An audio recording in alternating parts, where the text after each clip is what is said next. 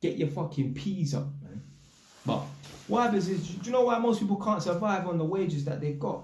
They spend too much money. They spend too much rascal fucking money. They live outside their means. Everyone feels entitled to a fucking holiday once, maybe not twice a year. What for?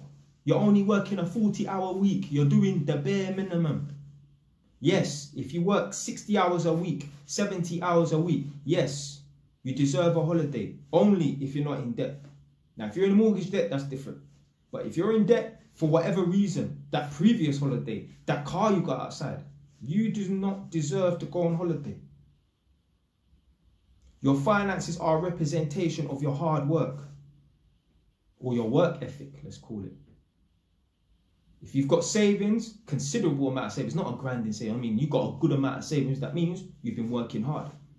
If you don't have a savings, okay, you should have properties and that, fine. It's not all about having a wad of cash in your bank account.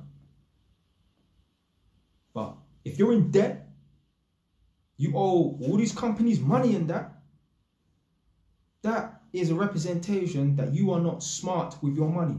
You do not know how to manage your finances.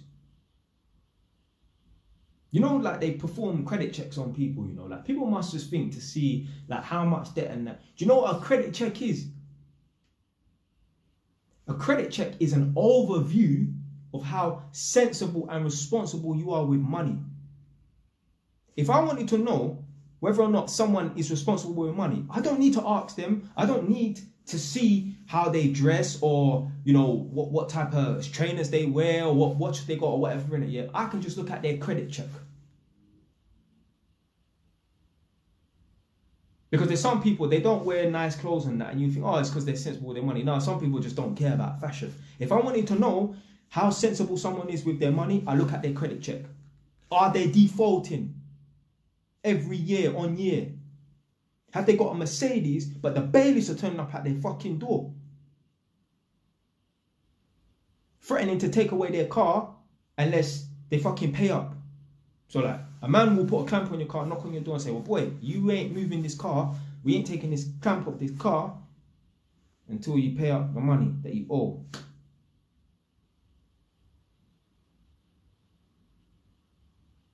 So what we live in? Things and prices are going to go up. What you going to do about it, blood? You're going to cry and moan about it, or you're going to start grinding? If you have no kids, no youths, you should be working on the weekends. I'm not saying work 365 days a year. But if in a 4-week month, maybe work 1 weekend minimum. Maybe 2. Depends on who you are, whatever in it. I'm saying if you don't have kids and that. If you have kids, then yeah, you're going to need to spend time with your youths and that on the weekend and that. But even then, hopefully, you know, you live with your partner and they take the kids for 1 weekend and that. Sacrifices have got to be made. Prices are going up. Energy prices, everything's going up. You're going to have to adapt to it. You can't moan about it. Complaining on social media and that ain't going to do nothing. Bill for get paid at the end of the month. Food for buy in at the shop.